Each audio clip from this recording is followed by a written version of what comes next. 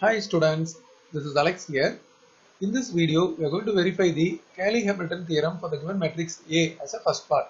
So first we have to write the characteristic equation, which is nothing but determinant of A minus lambda I equal to 0.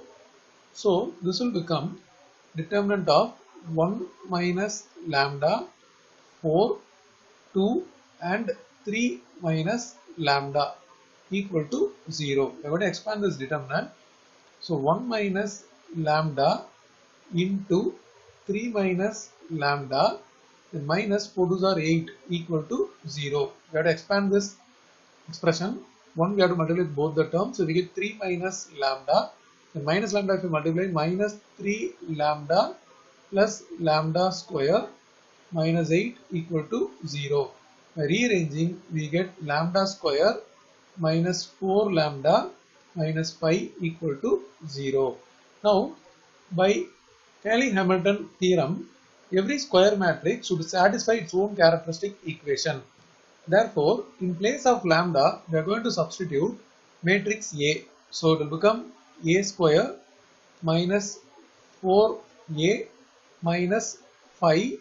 But we have to write phi I. Whenever there is a constant, we have to put identity matrix as a product with that equal to 0. Now we have to prove this expression. So for that we need A square. In the question they have given A. The elements are 1, 4, 2, 3. So let's find A square. So A square is A into A. So A is 1, 4, 2, 3. Again we have to take one more A and we have to multiply. When we are multiplying, we take the first row and multiply with corresponding elements of the first column of the second matrix. So first row of the first matrix is multiplied to the first column of the second matrix, corresponding elements. So 1 into 1, then plus 4 2s are 8.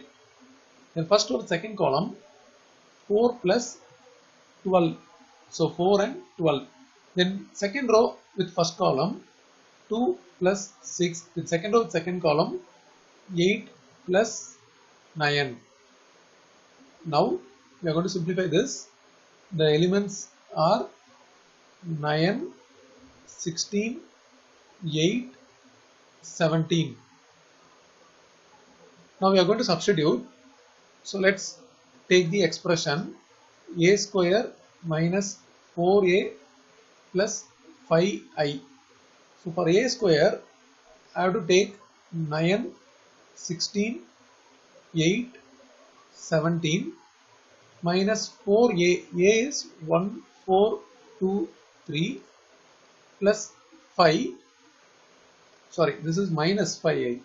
So minus 5 into I. I is identity 1, 0, 0, 1. So we have taken the expression, substituted A square, A and I. Now we are going to simplify this. First matrix as it is, then let's multiply 4 inside. So 4, 16, 8, 12. Then let's multiply 5 inside. So it will become 5, 0, 0, 5. Now let's combine this as a single matrix. First element is 9 minus 4 minus 5. Second element 16 minus 0. Third element 8 minus 0, and the last element 17 minus 12 minus 5. So totally all the elements becomes 0. So we got the other side of the equation. So we have taken this expression, this is a minus sign, and we proved it is 0. So this completes the first part, that is Cayley-Hamilton theorem verification.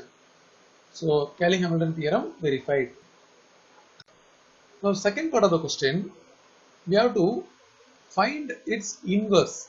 So we are going to use the characteristic equation and Cayley-Hamilton theorem. So we already got this expression, that is we got the characteristic equation.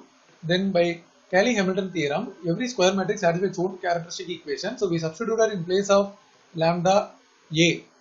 From this expression, we are going to find its inverse. So let's copy this here. A square minus 4A minus 5A equal to 0. So a square minus 4a minus 5a equal to 0. With this, we are going to multiply a inverse on both the sides. So this will become a inverse into a square minus 4a minus 5i equal to a inverse into 0. When I multiply a inverse here, the first term becomes a. Then minus 4 into a inverse into a is identity. Then minus 5 I into a inverse is 5 a inverse, because identity is like 1. And this is 0. So we keep minus 5 a inverse here and carry this 4i to the other side. Then a to the other side as minus a.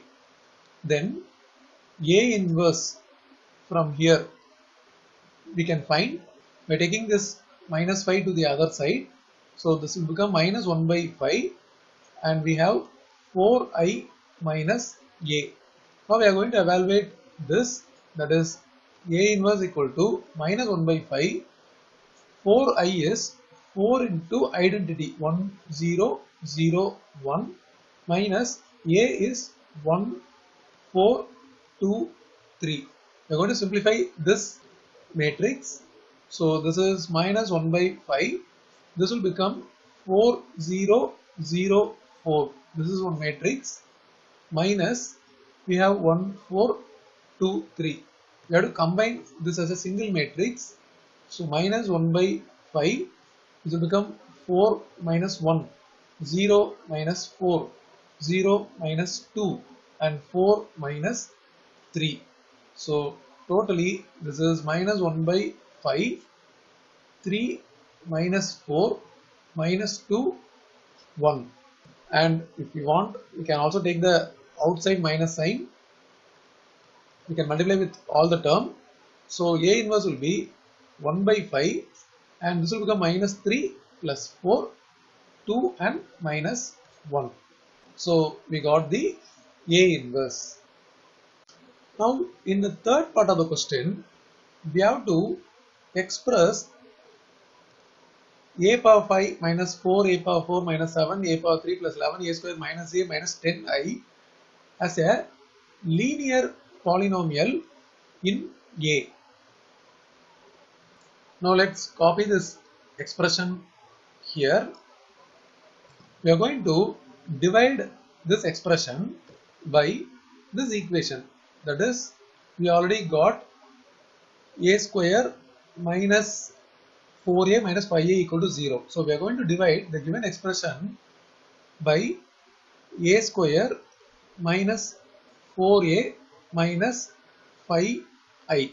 So we are going to do the long division here.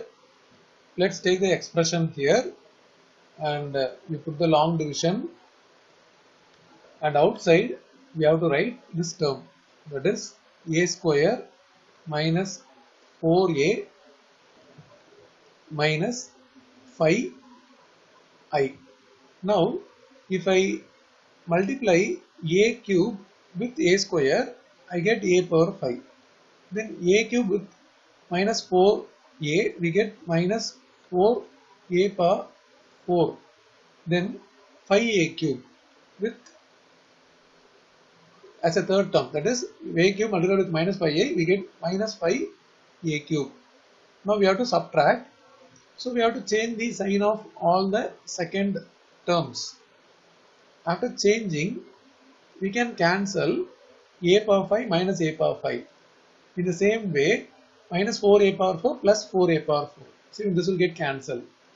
Then this will become minus 7a cube plus 5. So minus 2a cube. Then we have to copy plus 11a square, then minus a. Then with a square, if I multiply minus 2a, we can get minus 2a cube. Then with minus 4a if I multiply plus 8a square. Then the last term it is plus 10a. Then we have to subtract. While subtraction, we have to change the sign of all the second terms. Then we can cancel minus 2a cube plus 2a cube.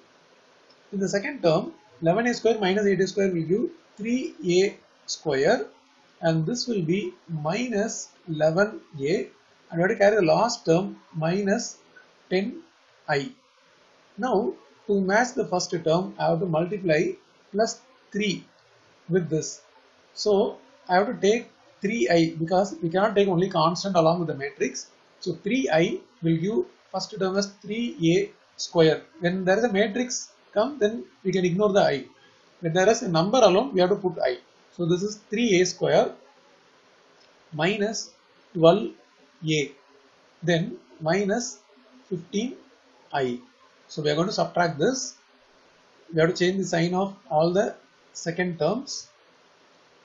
Then by subtraction, we can cancel 3a square minus 3a square. Then minus 11a plus 12a will give only a. Then this will be plus 5i because it is 15 plus 15 minus 10. So we got the quotient here. This entire term is the quotient. Then this entire term is the remainder, and this term is the divisor. So after getting this given expression, this dividend, what we have written here, can be written this dividend equal to, so the basic formula is dividend, this dividend equal to quotient into divisor plus remainder. And already quotient we know a cube minus 2a plus 3a. So we will substitute here, and before that this dividend is nothing but the entire expression. So let's write that expression here, and this is equal to quotient. Quotient is a cube minus 2a plus 3a. So we have to write quotient a cube minus 2a plus 3i. So we copied the quotient a cube minus 2a plus 3i. Then into divisor. Divisor is a square minus 4a minus 5i. So here a square minus 4a minus 5i. Then at last we have remainder, that is nothing but a plus 5i. Now already in the previous part we proved that this value of a square minus 4a minus 5a equal to 0. So in this expression this value is 0. It means when I multiply this expression with 0, it is going to be 0. So this value into 0 plus a plus 5i. So this is 0 plus a plus 5i. So totally this dividend is nothing but a plus 5i. So in the question we are given to express this as a linear polynomial in a, and we got the linear polynomial in a as a plus 5i.